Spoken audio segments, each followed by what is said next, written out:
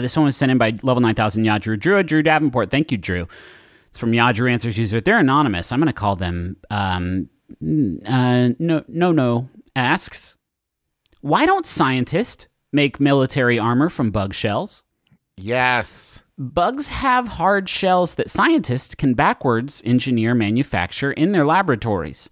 If you take a bug and you make the bug as large as a human or even bigger, no gun would penetrate the shell. Also, shells from bugs can be regenerated. Imagine having armor that can regenerate itself. Wait, what? Say again?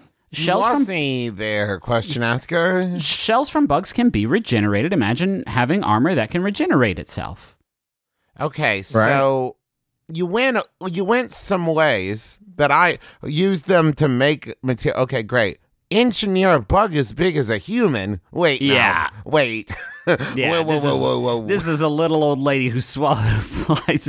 The enemy army is beating us because their new cool guns get through our armor. Well, I'm gonna take this Goliath beetle. I'm gonna make it like way bigger than us, and then I guess I'll try and take its skin and wear that. Yeah, sounds like a good plan to me. Boop boop boop boop. I've been gored by the Goliath beetle.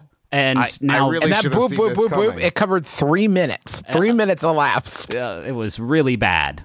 I don't know. Listen, I'm not a bug expert. That should surprise no one. But I'm pretty sure if you like peel bug armor off of it, it's not like, totally cool. I'll just regrow that. I'm pretty sure what you're talking about is like its skin.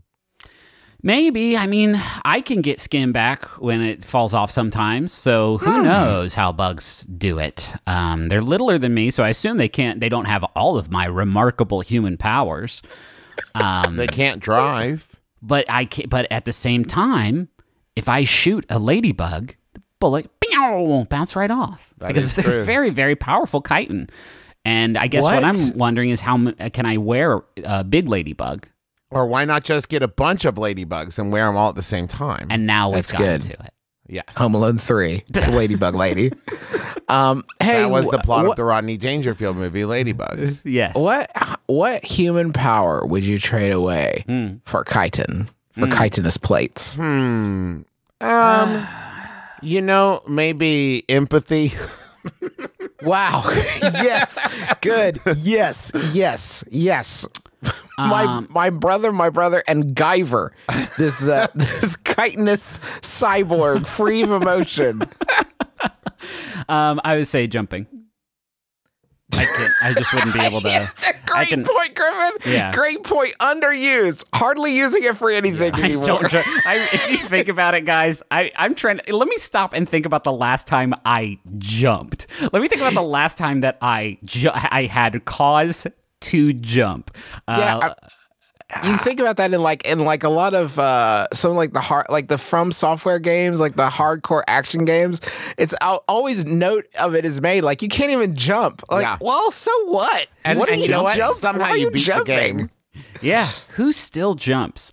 Guys, I swear I'm trying to think of the last big jump I did, and I have nothing. I have nothing. It must have been to get over a rock or something, or to get the health potion. I don't fucking remember the last time I jumped.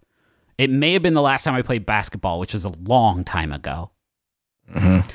Justin, what about you? What human power would you give away? They're all so great. They're all good. Gifts. I think it would be regrowing hair.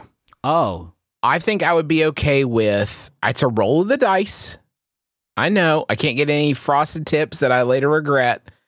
I guess I could always dye it. But no, I get this one hair, and that's it.